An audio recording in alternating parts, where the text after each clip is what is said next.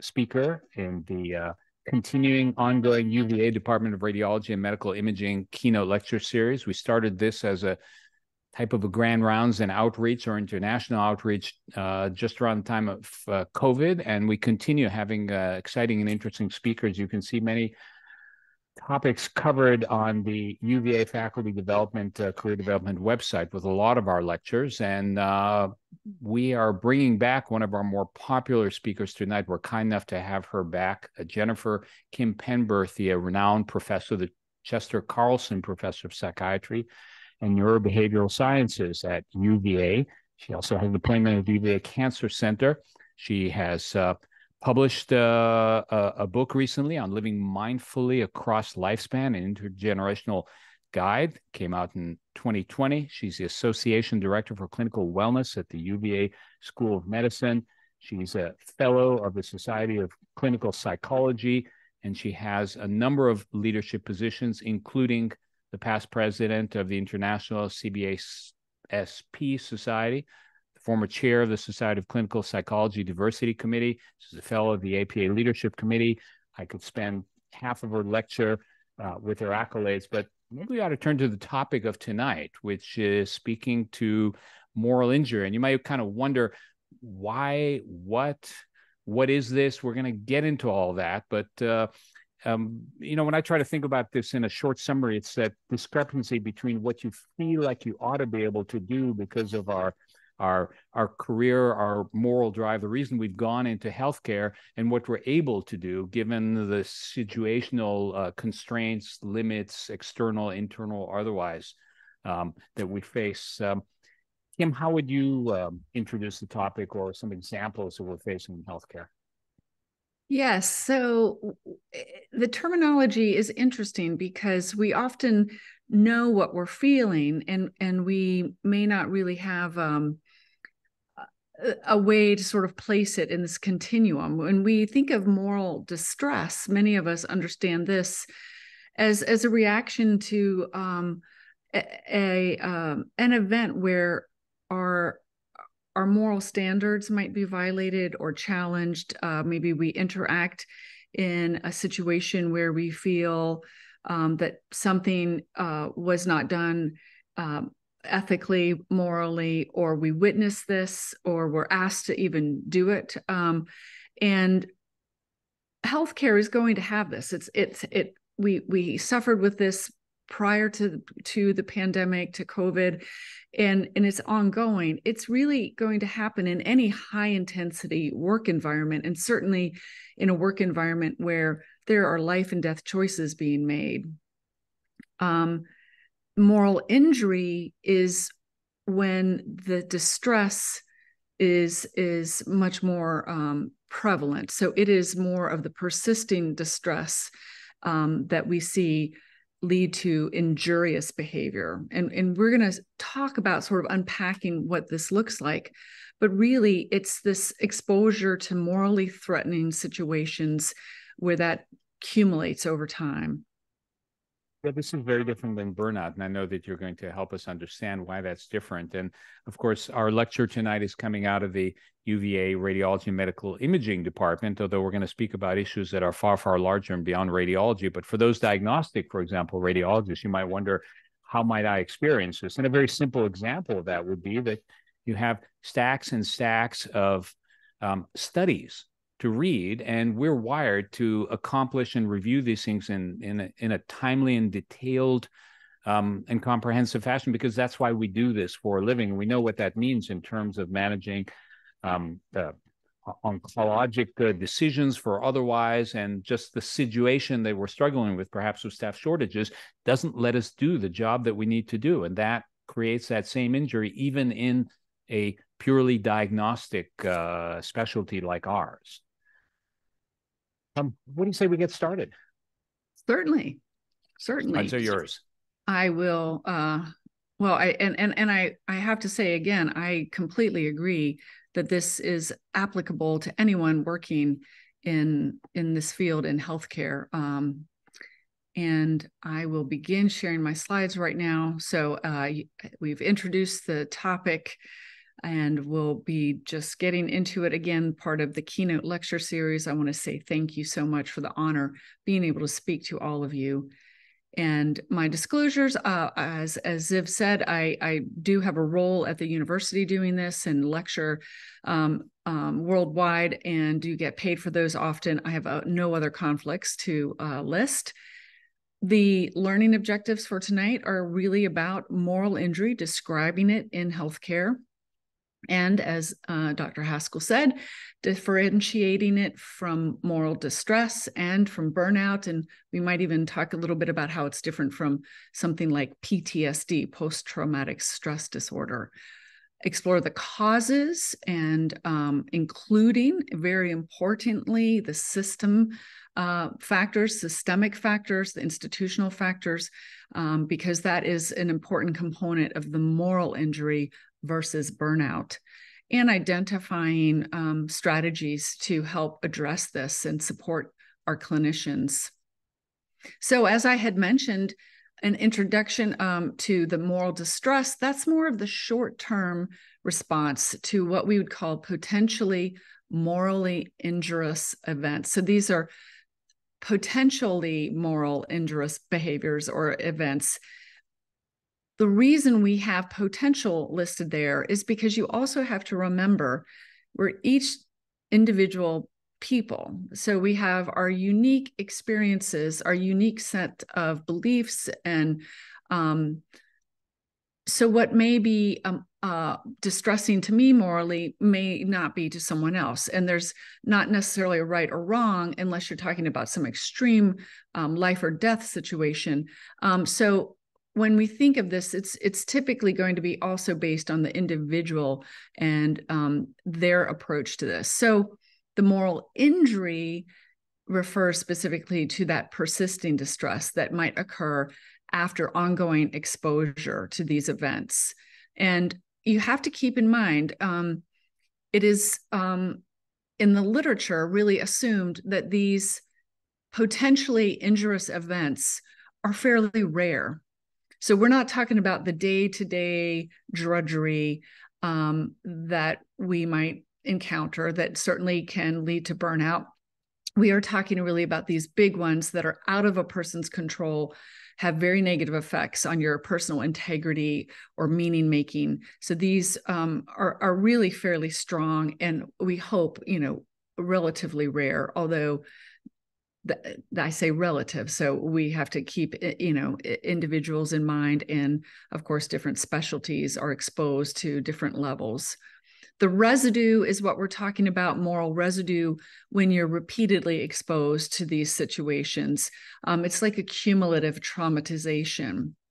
And it's important to remember these potentially moral injurious events can happen at an individual level, in a team, or at an organizational or system level. And they are associated with burnout. They're not exactly the same thing. We will talk a little bit about that. So as Ziv pointed out, these the literature really started with military veterans. So moral injury is a term used in military veteran literature to define a wound that results from doing something that violates one's own ethics, ideals, or attachments. And it was introduced by a Veterans Affairs psychiatrist, Jonathan Shea, who described it really as an experience that was not adequately captured by PTSD. So PTSD typically is thought of as originating from a frightening or dangerous event that was witnessed. And what we're talking about with a moral injury is different. So it's identified as a psychological trauma resulting from betrayal of what is morally correct to the individual by someone who holds legitimate authority in a high-stakes situation. So obviously you see this in these high-intensity work environments like the military and healthcare. So the perpetrator of moral wrong is typically an authority figure, but the injury is inflicted on a subordinate. So the moral injury could be inflicted by an institution or a system or that sort of environment as well. The definition was expanded later to define moral injury and include the lasting psychological, biological, spiritual, behavioral, and social impact of perpetrating, failing to prevent, or bearing witness to acts that transgress our moral beliefs and expectations. So it was taken not to just be witnessing other people doing this to us, authority figures doing things harmful to us that were violating our morals, but also participating in that as well. So accordingly, the moral injury can result from both commission and omission. So it can be something we do or something we fail to do that violates our ethics. And the big injury here is really this rupture in our self-identity. So that's what leads to these feelings of guilt and shame. It's, again, an injury of healthcare is not the same as injury in war, where you might be killing somebody, but it is being unable to provide the high quality care and the healing in the context of healthcare that we all signed up to do. So the way this is thought of as being related to burnout is that the stress injury, the moral injury, is one of the multiple stressors that over time can accumulate, and if it's not addressed, can then lead to burnout. And again, we see the four sources of our stress, typically in healthcare: the wear and tear that we had talked about, just the accumulation of stress from all sources without recovery, traumatic injury, so experiencing death-provoking terror. This can also lead to some post-traumatic stress, grief injuries, so loss of people, and then, of course, moral injuries. So that's what we're talking about today, these moral injuries. And as I said, it's defined in healthcare as not the offense of killing another human in the context of war, but really being unable to care, to do what we took an oath to do, is put the patient first. So I'm sure many of you, reflecting over your past career, your current work, can think of examples of either moral distress and or moral injury. So here's some that I've heard of from people I work with that were true experiences that people had real moral conflict over. So continuing life support, even though it's not in the best interest of the patient, according to the clinician. Inadequate communication about end-of-life care. We have a big problem with talking about death, and many people, that leads to some moral distress and moral injuries. What people perceive of as inappropriate use of healthcare resources.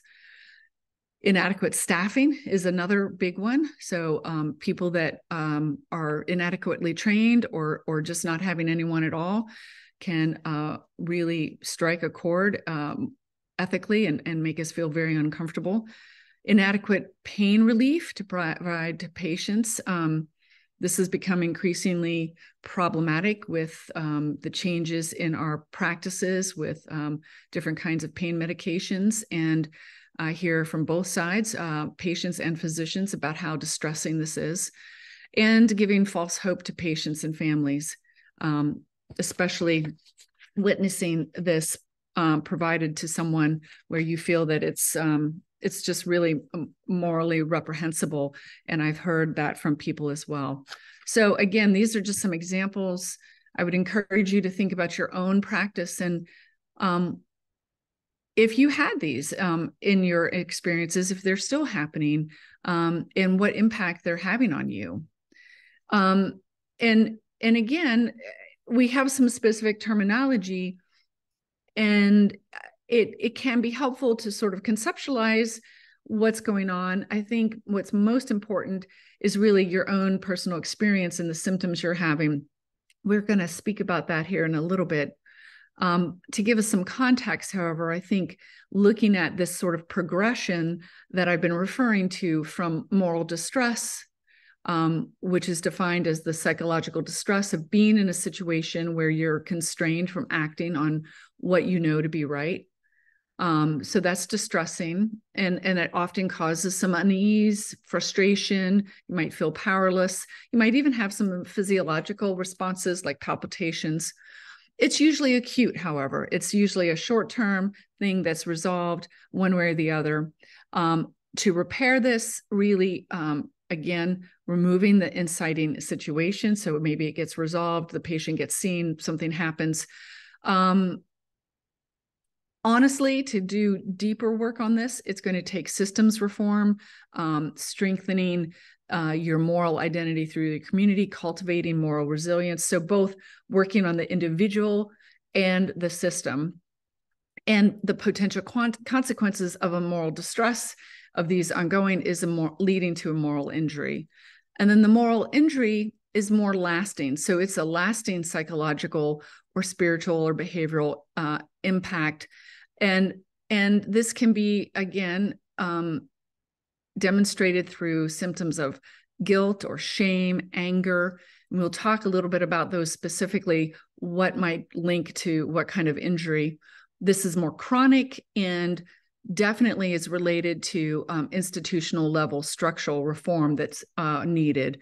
Typically, a moral injury is not solely on the back of the individual provider. It really is usually harbored within a larger system issue and can lead to burnout. And then of burnout, of course, most people have heard of this term. This is more of a syndrome. It's not a diagnostic category. None of these are. None of them are in the DSM.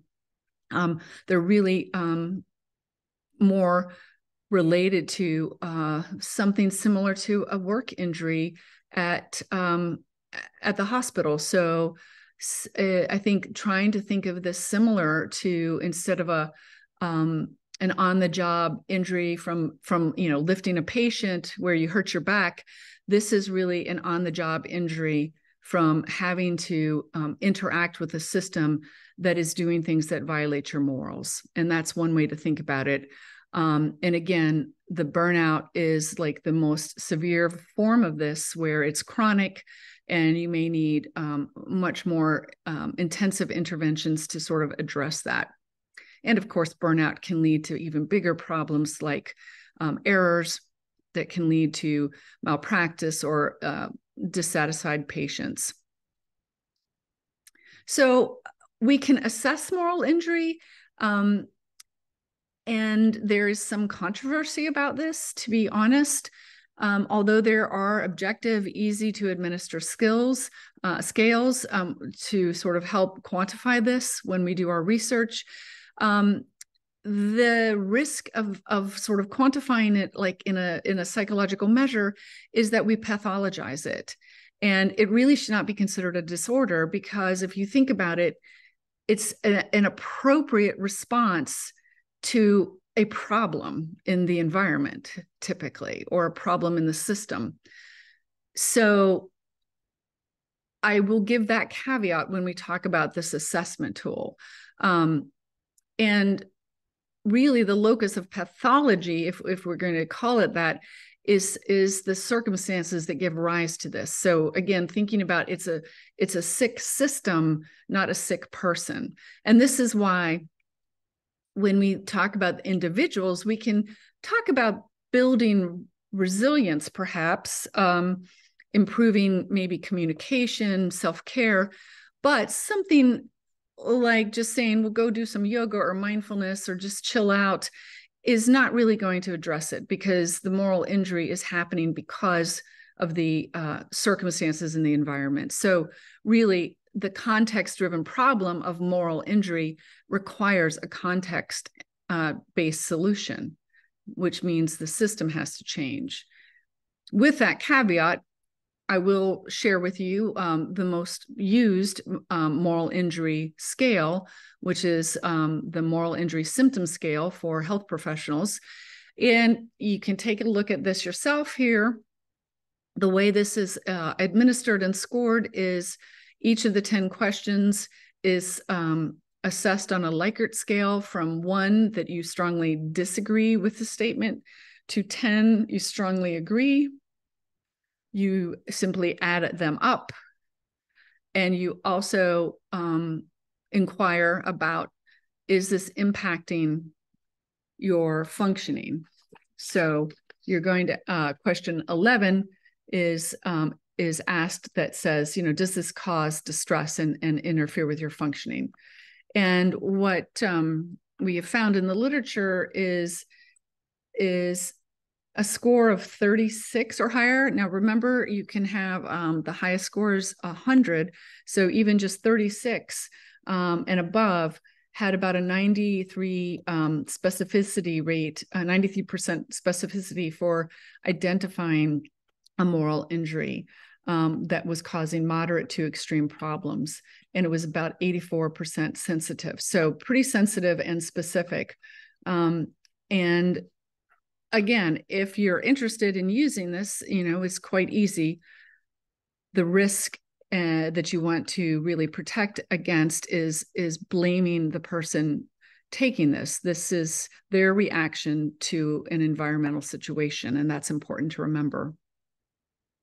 And along those lines, another tool that has been used and researched is this wheel of moral injury. So it's a moral injury experience wheel. So the idea here that was used and studied was that educating people more about the specific kinds of moral injuries and their associated resultant symptoms or reaction can help people really identify what's going on, because many healthcare professionals are working, and may then suddenly have one of these symptoms or feel this certain way and not understand where it's coming from. And so this helps attach it back to the environment, to what's going on.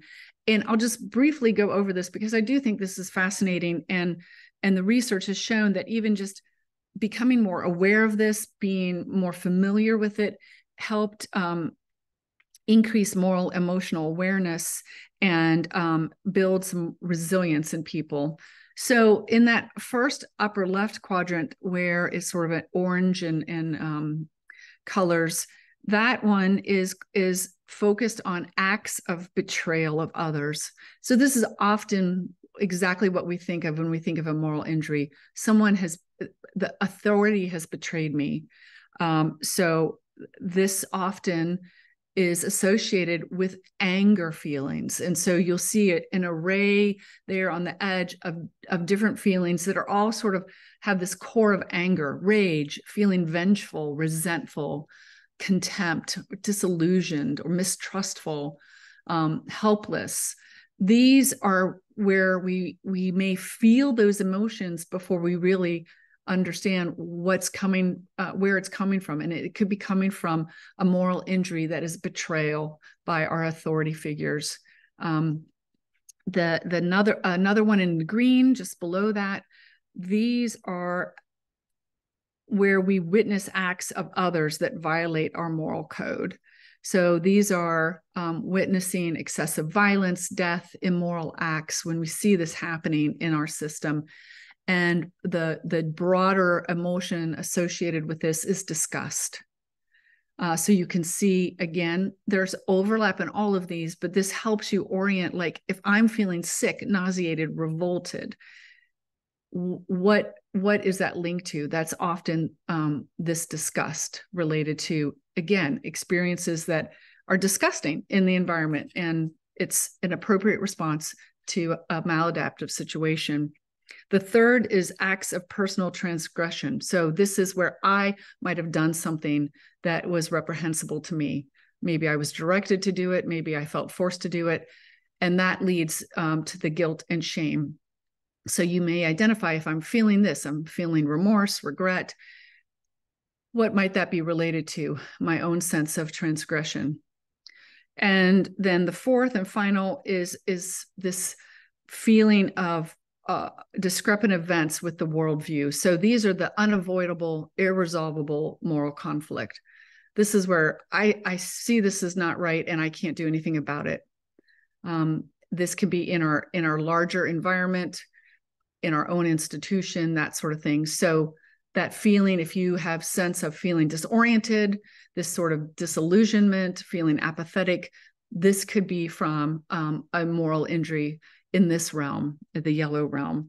And the reason, again, that this is important to think about is because when we have a moral injury, we are going to have typically a presentation with some sort of symptom that is not very positive. So anger, shame. You'll see here other ways that moral injury presents itself.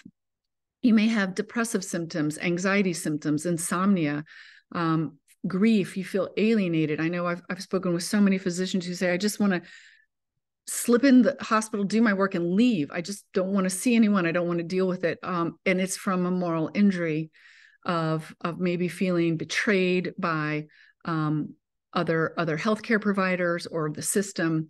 And so again, this awareness that this is a response to things going on in our environment, and that it needs to be addressed because it can lead to burnout and worse things.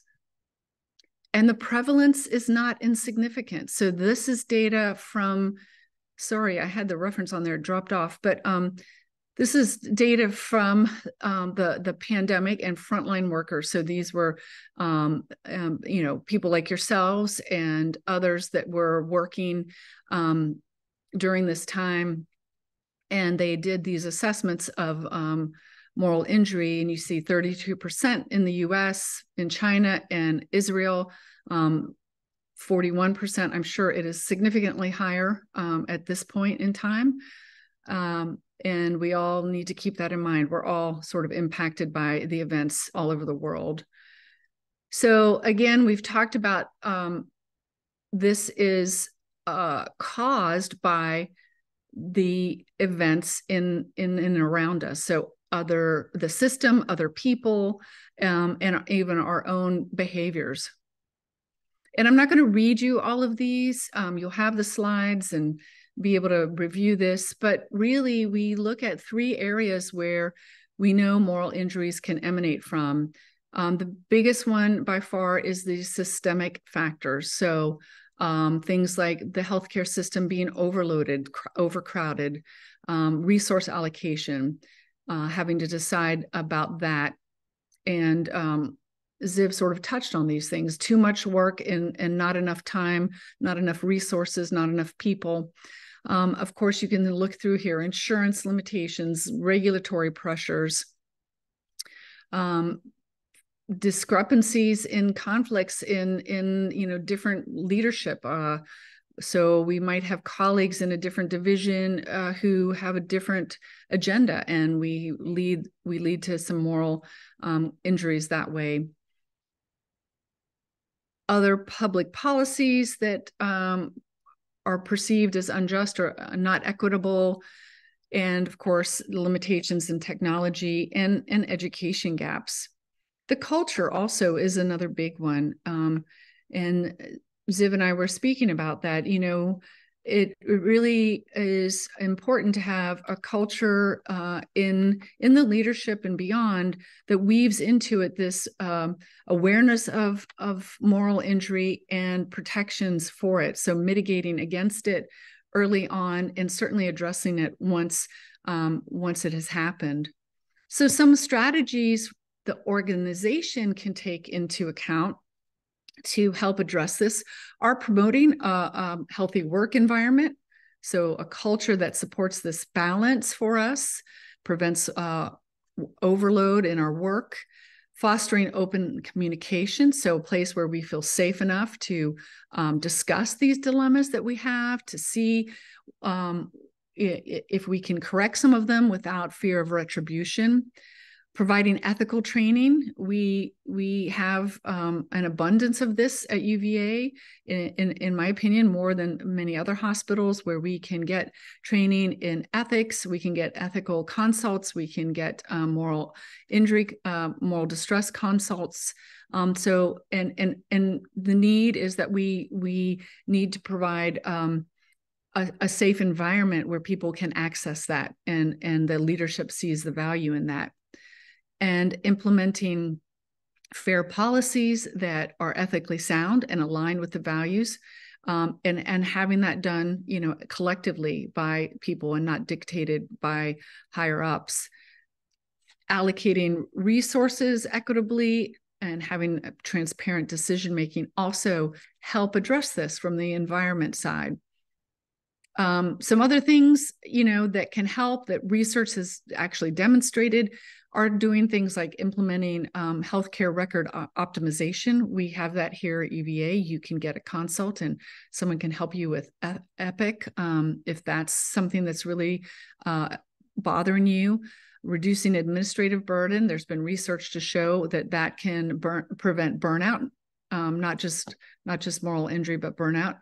And of course, providing team-based care, increasing effective communication, reducing work hours.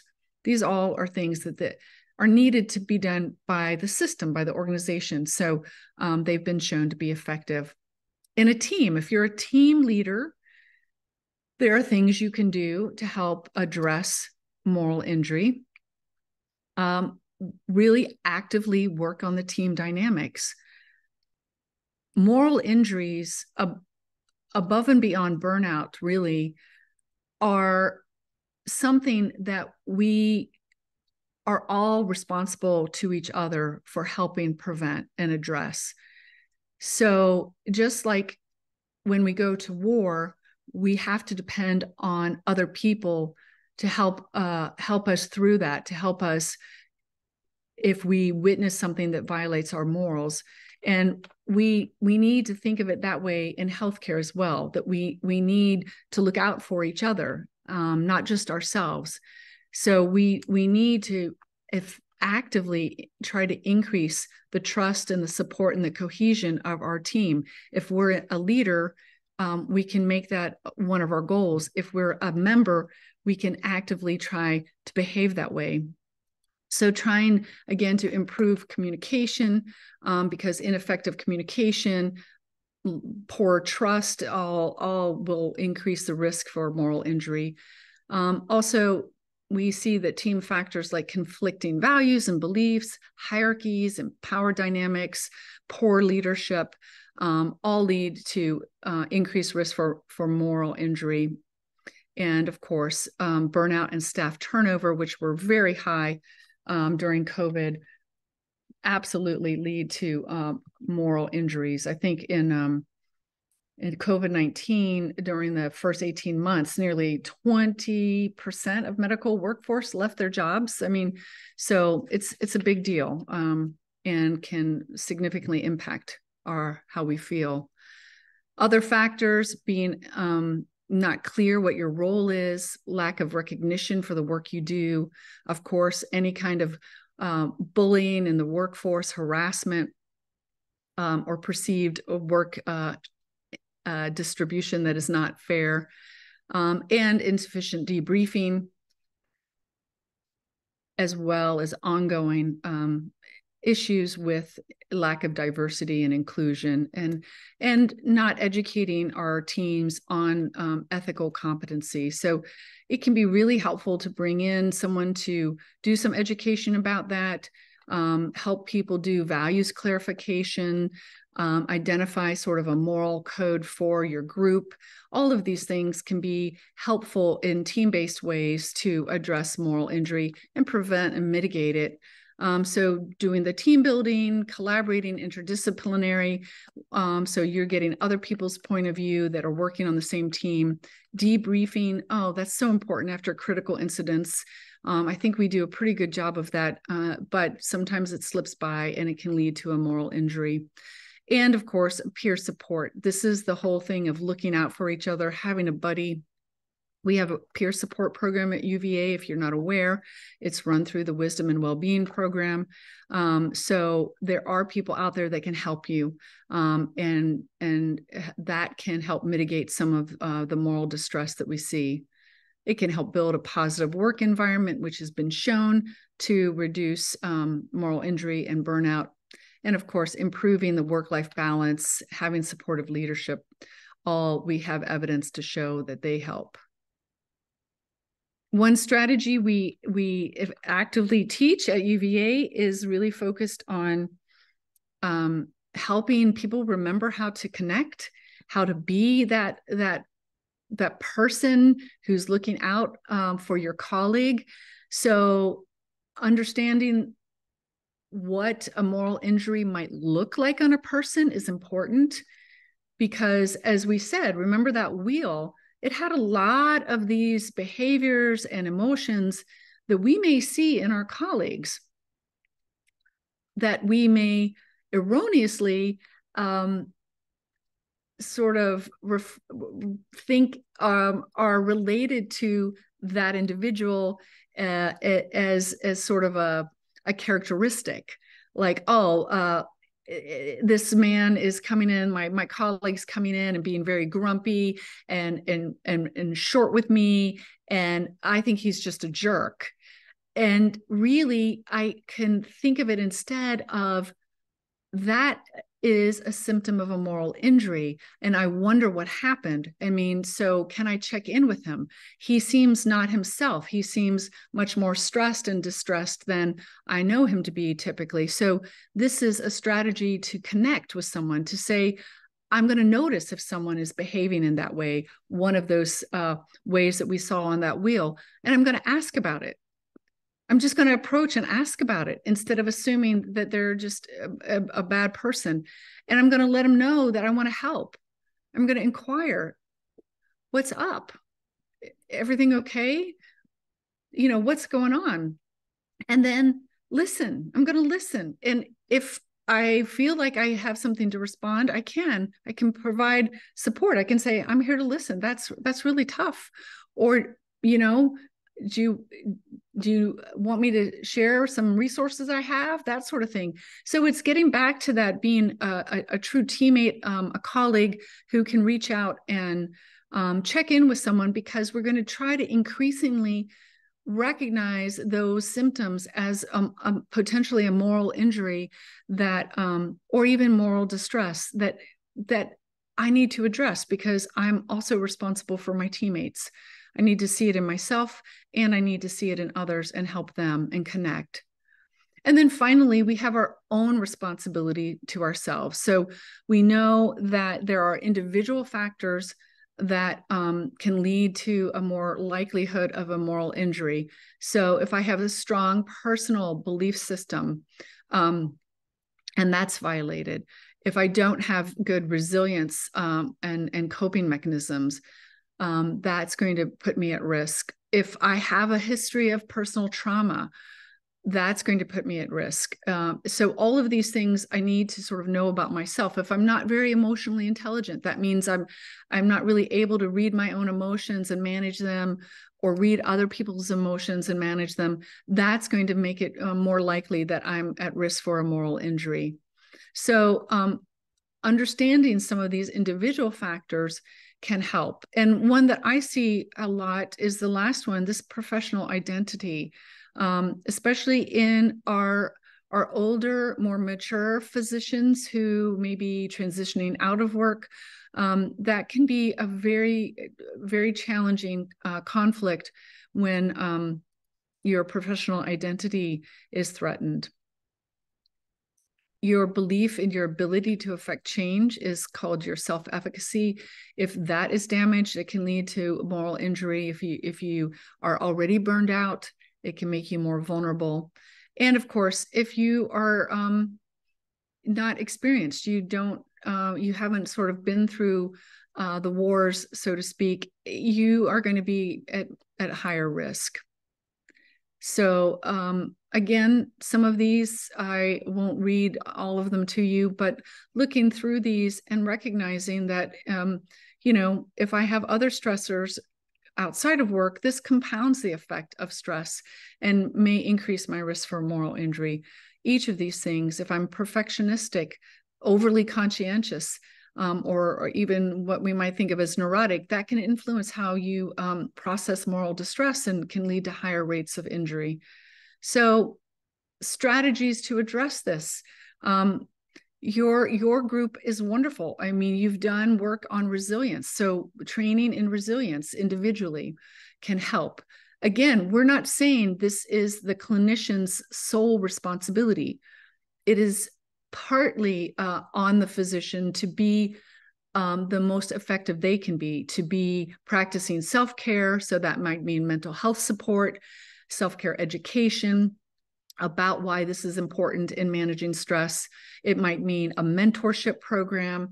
I'm not sure if you all have that or not. Many departments do have more formal mentorships. So really including that in that mentoring, not just content knowledge, also how to handle these things, how to sort of process them, what to do to sort of work through them. And of course, we don't want to totally discount mindfulness, stress reduction, yoga, running, playing golf. All of those things help reduce your stress. Anything that's going to help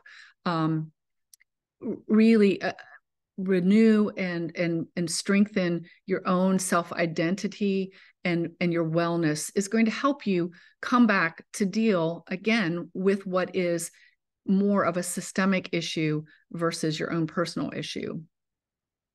So that process of adapting in the face of adversity is resilience. And I always like to remind people, you can't build resilience without stress. So you can think about the distress you feel as a way to build resilience.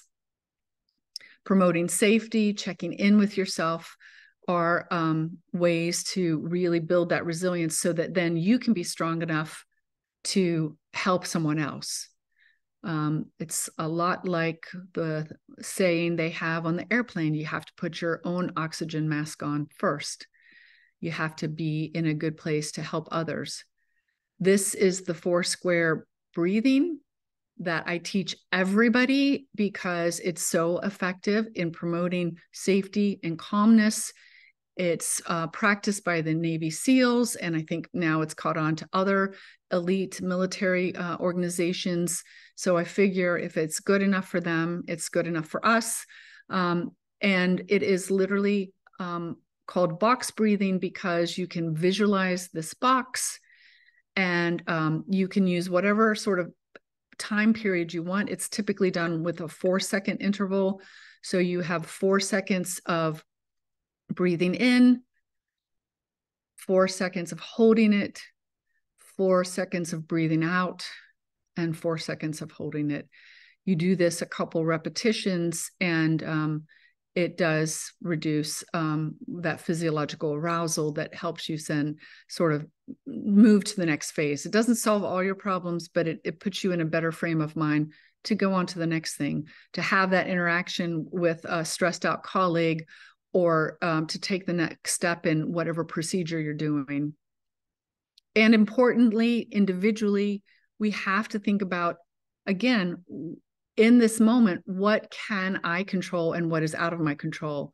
We've talked about the fact, and it is very important, that moral injury, one of the differences in that topic, in that area, is that we are including the fact that moral injury is really going to be a reaction to something in the environment. So a normal reaction to something disturbing in the environment. So thinking about, well, what can I control? I can't always control what has happened in the environment, what I have seen or witnessed or been compelled to do, a choice I've been forced to make. However, I can control myself. I can control what I pay attention to, how I behave, my attitude. And that can be very important in helping us regain a sense of our own identity, because the moral injury is fundamentally a strike at our self-identity. I thought I was a good doctor. I thought I was an ethical person. And what I have just had to do because of the system has shaken me to the core. That is sort of fundamentally what we're talking about. So anything you can do to pause and be present with that in a healthy way, in a clear-headed way, is going to be effective. This is another technique that can help as an individual. It sort of combines those things we just spoke about. So the pause for a moment when we're confronted with something, taking a breath. Again, this helps reduce physiological arousal. Observing from that place, that sort of more removed, more sort of distinct area of perception, where we're looking at it from the outside to some extent, and we're evaluating what am I feeling, what is going on, what are my choices, do I have a choice, and then proceeding with awareness.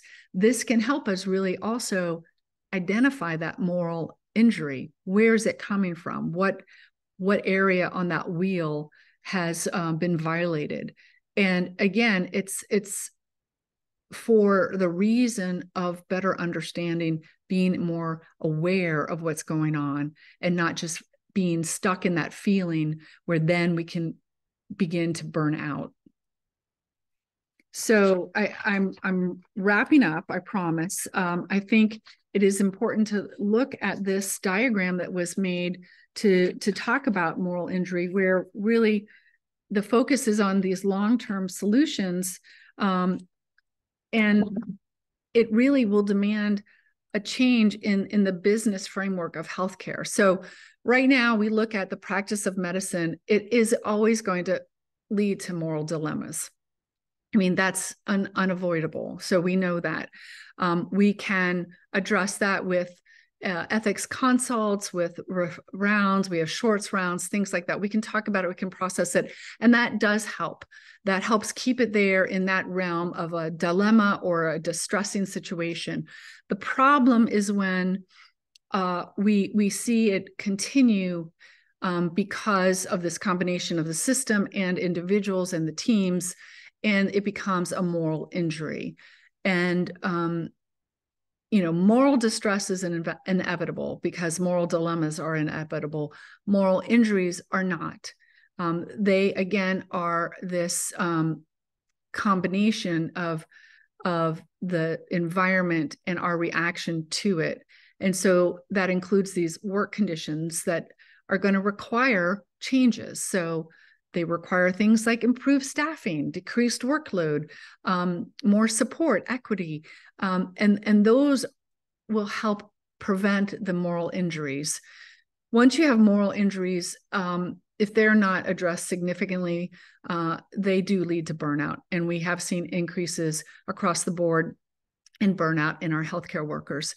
And at that point, you really need more active sort of programming to address that. So wellness consults, psychological support, and we've been implementing a lot of that at UVA ever since COVID and even before.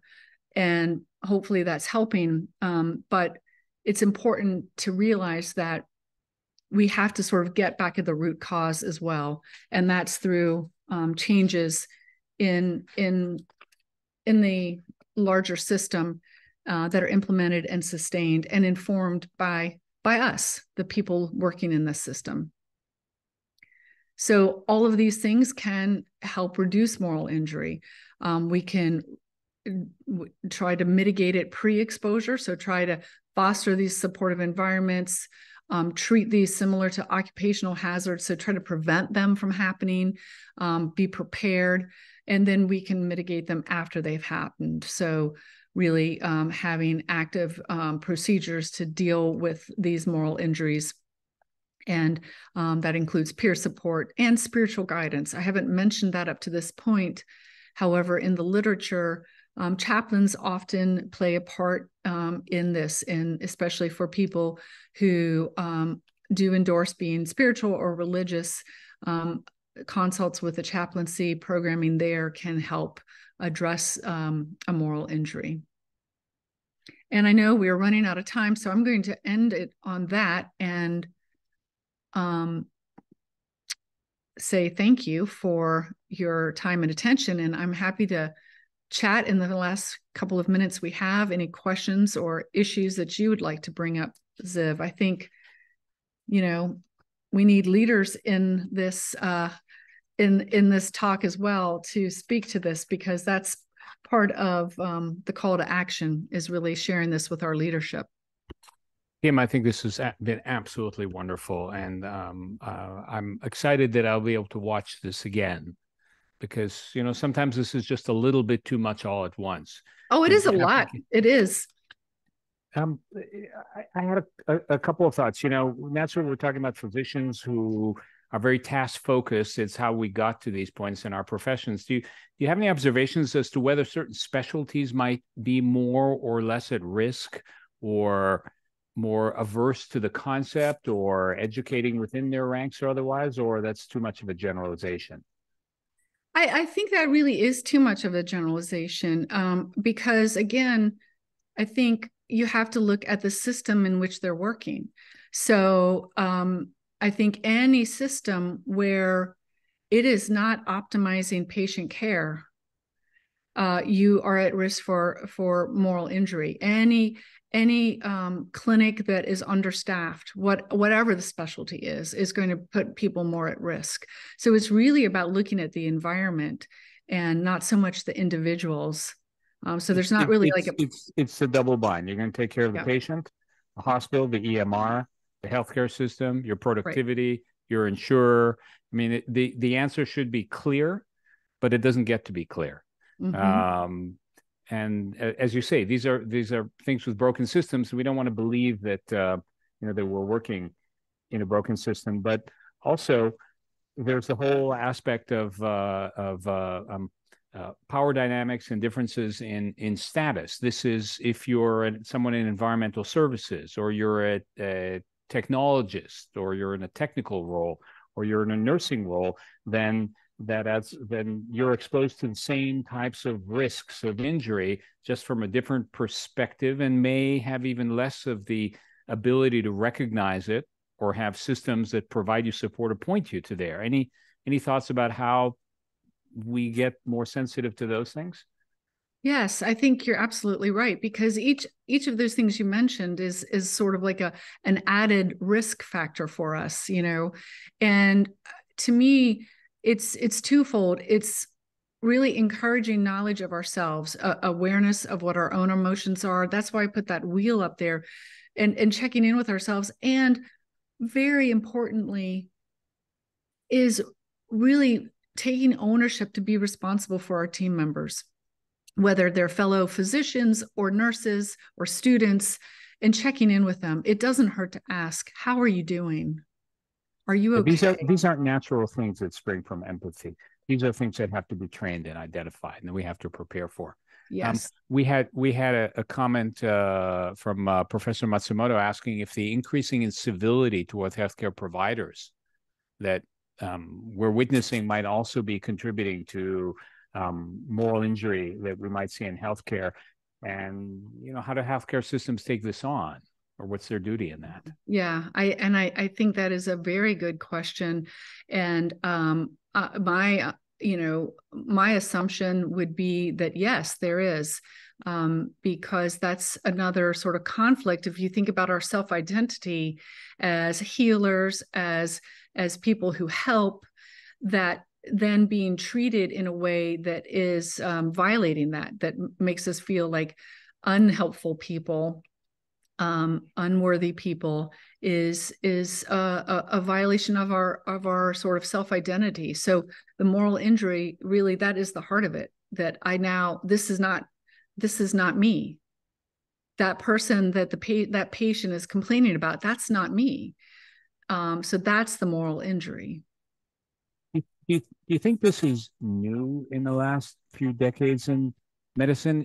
Burnout has been around forever. We just never acknowledged it or recognized it. And if 30% or more of sort of U.S. healthcare practitioners have make the indices for Maslow burnout, and probably have for 40 years. Yeah. Is moral injury new, or did we just not know how to think about it? I don't. In other words, have systems like the EMR changed it? I think probably both. I think it's been around, like you said, because we've never had a perfect system. And so again, if you look at, okay, a lot of this is emanating from the systems. So maybe at some point in time when doctors felt like they had more control over the system, they were the ones designing the system, implementing the system, there might have been somewhat less of it. However, it's always been a stressful environment. There's always been life or death decisions to be made. And I think it's been rare, even in the most robust times, that we have access to everything we would really dream of for our patient care. So anytime that those are lacking, we don't have the resources. We are in an experience where we don't recognize ourselves. We're at risk for the moral injury. So I think it's both. It's probably been there all along, and we have more ways for it to happen now. I'll share a small personal anecdote. In 1986, I worked in a remote healthcare clinic in East Africa for many months, and I thought that was going to be a career goal, but I struggle with the fact that we had so limited tools, resources, medications to treat certain infections and diagnosis and otherwise that it pained me so much that I made some career changes as a result. And I now realize what that was. And you've explained it here. And I'm very grateful that you've taken us from system perspective all the way down to trying to open our eyes both to ourselves and to our surroundings as well with this fabulous lecture. Professor